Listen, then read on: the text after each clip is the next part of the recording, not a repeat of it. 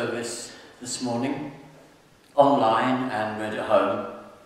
The church is closed now, sadly, for January, but it was felt to be the right thing to do. But we, of course, are able to record here our service this morning.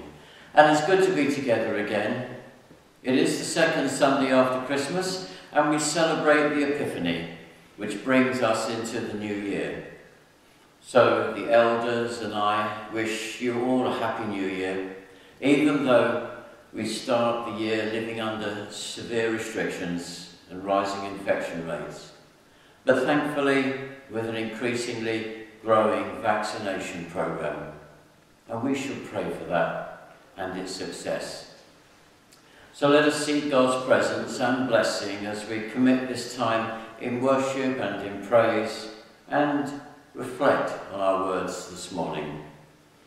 And today we follow some of the lectionary readings about the Epiphany.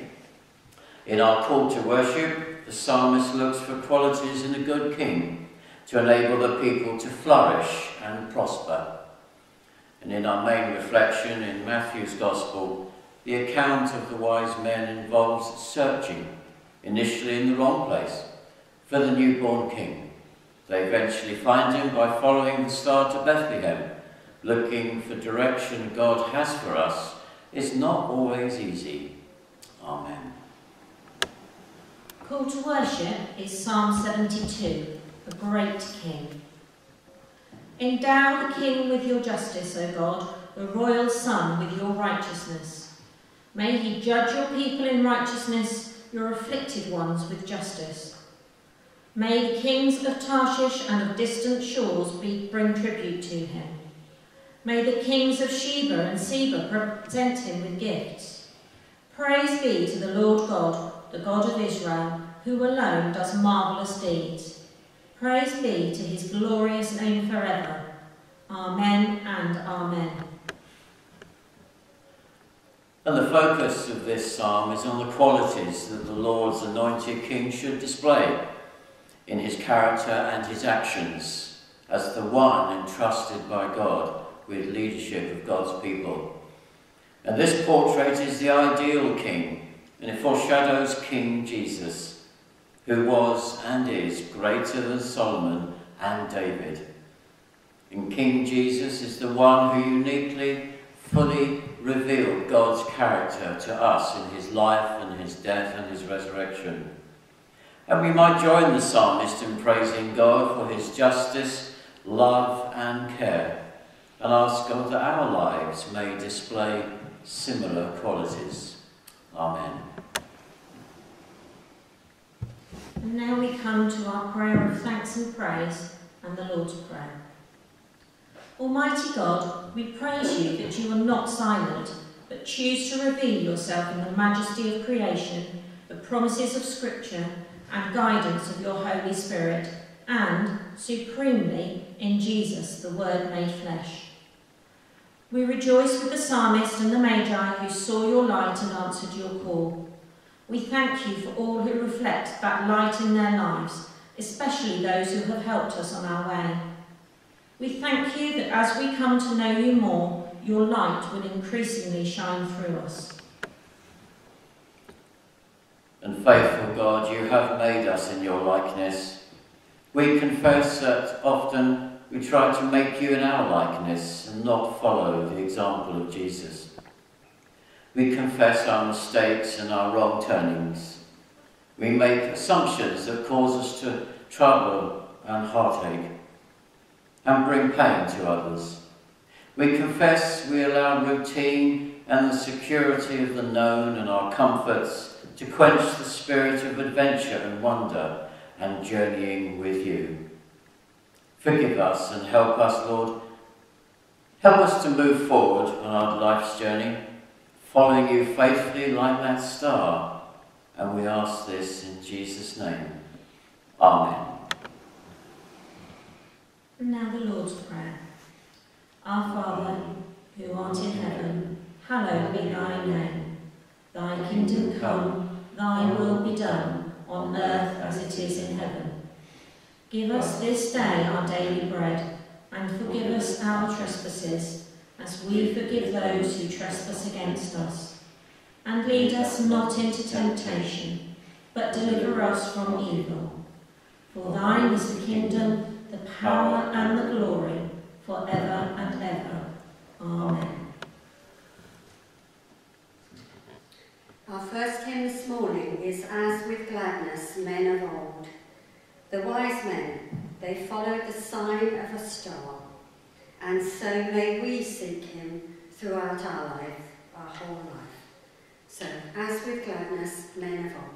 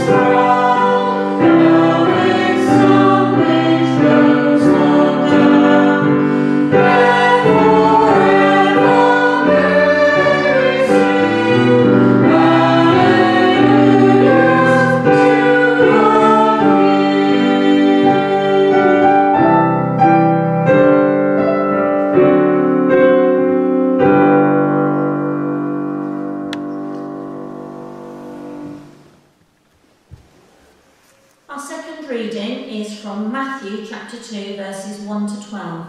The Magi find the Messiah.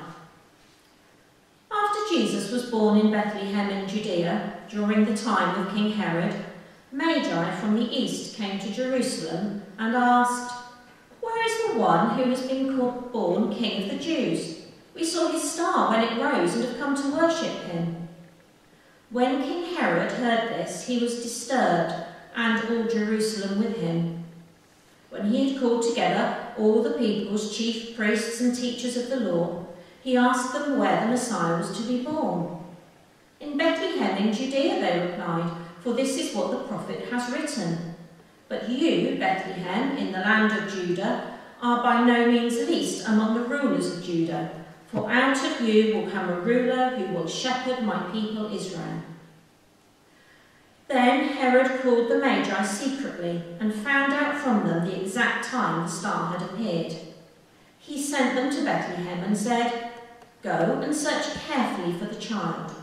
As soon as you find him, report to me, so that I may too go and worship him."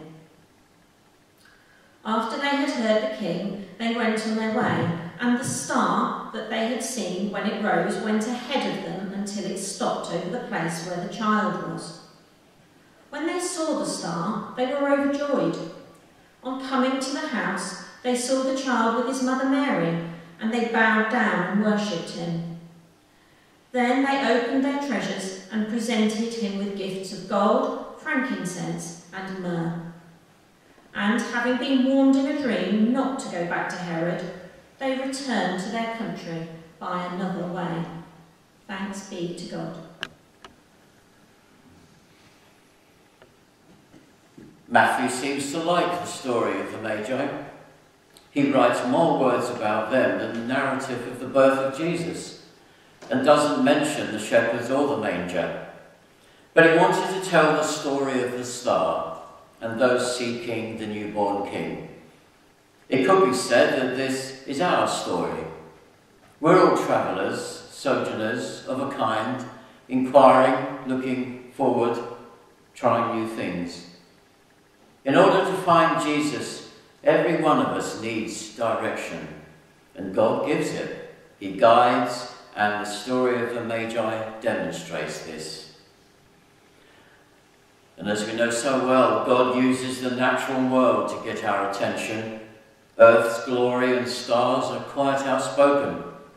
And Psalm 19 says, "The heavens declare the glory of God." And God led the wise men, or Magi, to Jerusalem with a star. But to lead them to Jesus, he used something else. King Herod, who was deeply disturbed when he heard about this, he summoned the priests and teachers of the law and asked them where the Messiah was supposed to be born. They said, "In Bethlehem in Judea." The star was enough to lead the Magi to Jerusalem, but ironically, it was at Herod's palace that it took the prophecy in the scriptures to lead them to Jesus in Bethlehem. People see signs of God every day. Sunsets to take your breath away, newborn babies that bring tears of joy, the first flowers of spring, and so much more. But do all who see the signs draw near to God? Many are content to simply see the signs. They do not realise that these riches of God are intended to turn us toward him. The Magi, however, understood the purpose of this sign. They followed the star to Jerusalem, where they heard about the scripture, and the prophecy told them where to find the Christ. It is interesting to note that the star appeared again after they learned about the prophecy. Then the star came and stood shining right over the place where the child was. It is as if the star sign and the word worked together to bring the Magi to Jesus. The ultimate aim of all God's messages, both miraculous and written, is to shed the light of heaven on Jesus, his Son. The Magi came to the house where the child was and saw him with his mother Mary, and they bowed down and worshipped him. They opened their gifts and gave him treasures of gold for a king, frankincense for a priest, and myrrh for his burial. And so, with their offering, they were the first Christian worshippers. The seekers of Christ had found him because they heeded the sign and believed the scripture. Noticeably absent at the house where Jesus was were the scholars of the law at the palace who had informed King Herod of the prophecy. They showed no interest in this. However, the wise men did. Their hearts were open to God's gift, and the Magi were never the same again. They returned to their own country by another way, and the word way in the Greek here suggests a direction of life. It is as if the wise men went home as different men. So they were called by a sign, instructed by scripture, and in a dream directed home by God. It is as if all the forces of heaven cooperated to guide the Magi. Well, what can this say to us? God uses every possible means to communicate with you and with me. The wonders of nature call to us. The promises of Scripture speak to us. And God himself reaches out to us. He is good with doors, opening and shutting them. And this is all because he wants to help us find the way to him, the way in life, and ultimately to find the way home. Amen.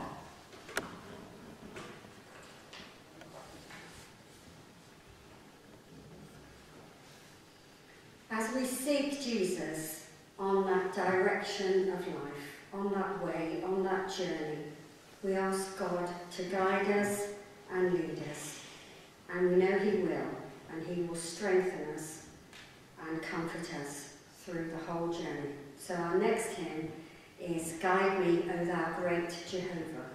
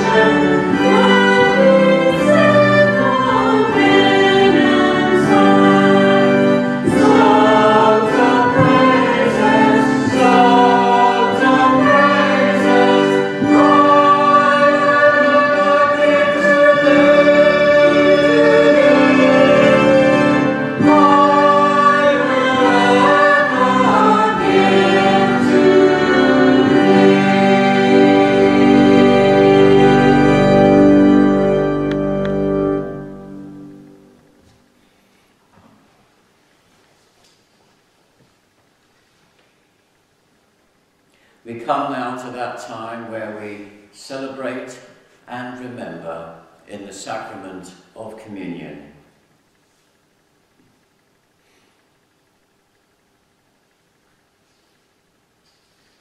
So welcome to our simple communion service. Together but scattered, we come now to celebrate and remember in the sacrament of communion. And let these symbols of bread and wine help us to make Jesus real to us in his body and in his blood. A body that was broken for us, and blood that was shed for us.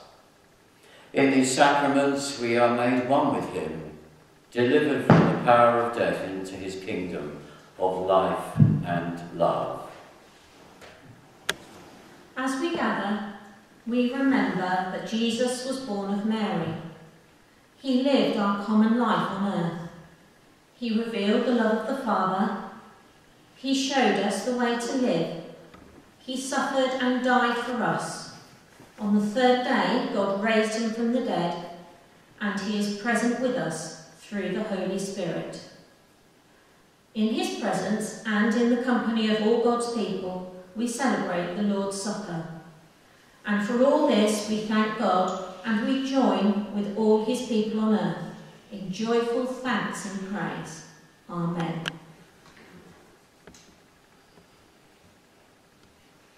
And let us read together the words of the institution of this feast, as they are given by the Apostle Paul. For I received from the Lord what I also handed on to you, that the Lord Jesus, on the night when he was betrayed, took a loaf of bread, and when he had given thanks, he broke it and said, "This is my body which is given for you. Do this in remembrance of me." And in the same way, he took the cup also after supper, saying, "This cup is the new covenant in my blood. Do this as often as you drink it, in remembrance of me. For as often as you eat this bread and drink the cup, you proclaim the Lord's death until he comes." And now let us use the words of the next hymn to help us reflect on the bread and the wine, the body and the blood. The hymn is "Be Known to Us in Breaking Bread."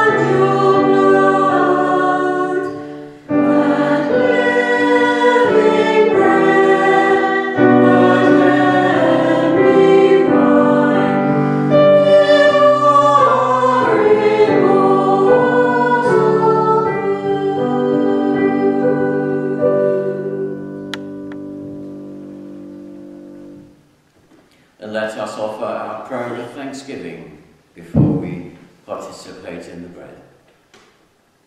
We give thanks to you, O God, that from the earth you caused the grain to come for the making of bread. And we praise you for Jesus, the bread of life, whose body was given for us. And by your Holy Spirit, sanctify us and this bread, that the bread which we break may be to us the communion of the body of Christ, and that we may be made one in him. As of old you fed your people in the wilderness, so feed us now that we may live to your praise, through Jesus Christ our Lord. Amen. And when Jesus had given thanks, he broke the bread and said, "Take, eat, this is my body, which is given for you. Do this in remembrance of me." The body of Christ broken for us. Please take the bread and eat.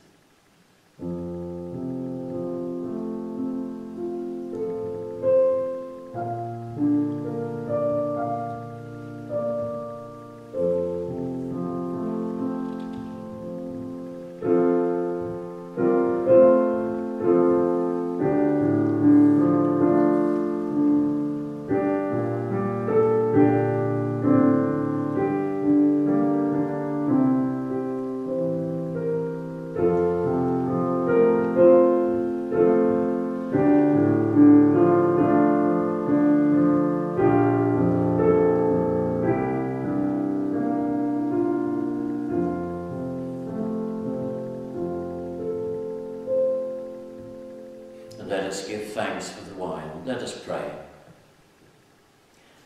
We give thanks to you, O God, that you cause the vine to yield fruit. We bless you for Jesus, the true vine, whose blood was poured out for us. By your Holy Spirit, sanctify us and this wine, that the cup which we bless may be to us the communion of the blood of Christ, and that through abiding in him we may bear fruit that lasts. As we share the sufferings of Christ, so give us grace that we may know the power of his resurrection. Through Jesus Christ our Lord. Amen. And so when the disciples had given thanks, he gave the cup to them, and he said, "Drink this, all of you, for this is my blood of the new covenant, which is shed for you and for many for the forgiveness of sins. Do this in remembrance of me." And so the blood of Christ shed for us. Please take the wine and drink.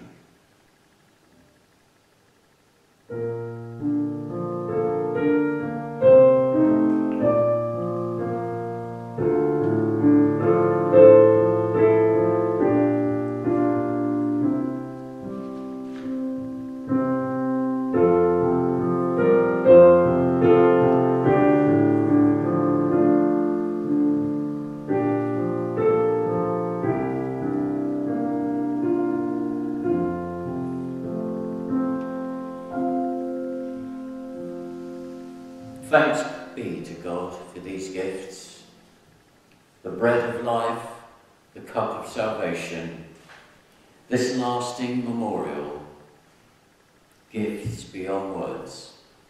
Amen.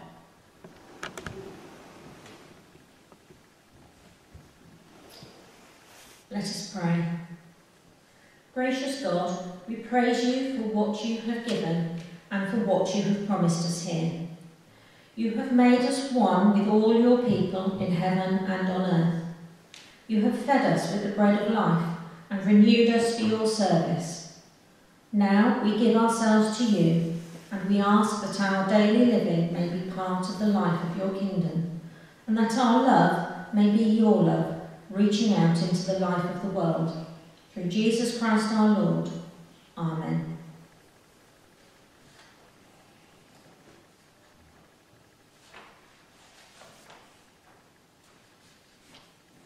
Now for our prayers of intercession.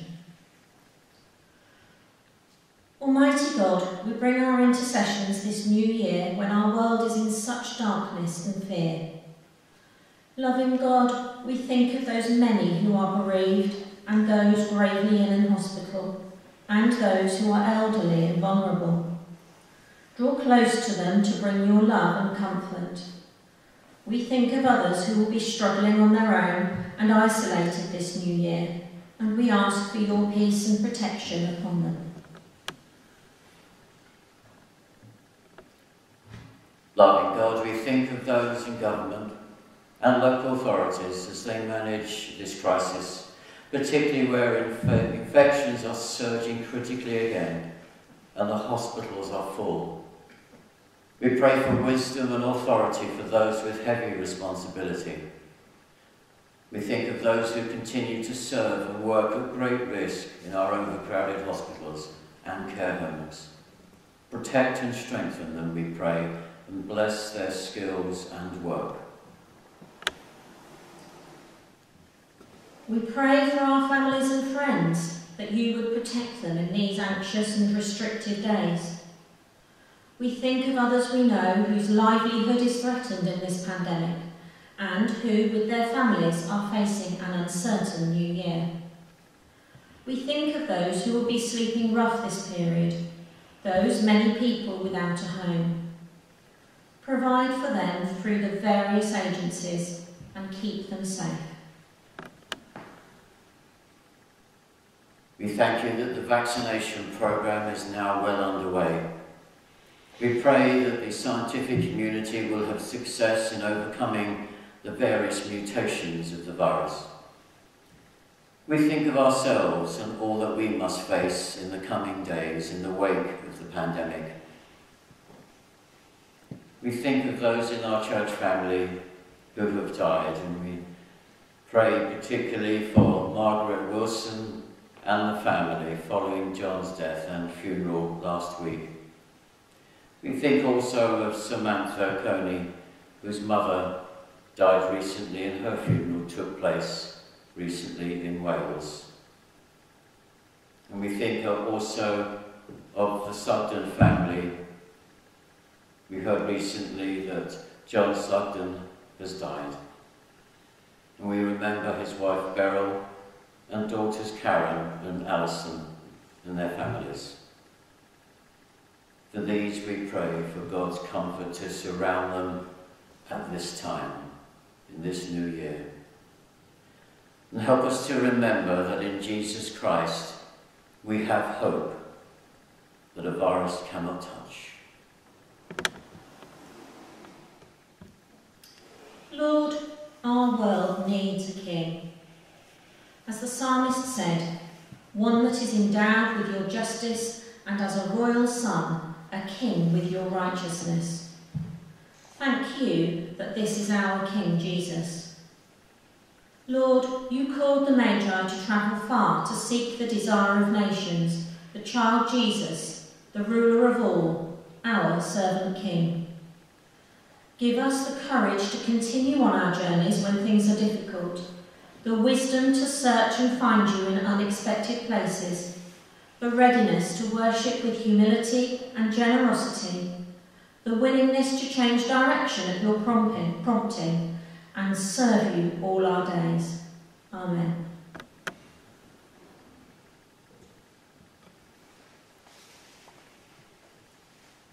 And so today, thank you for joining us, online and reading at home.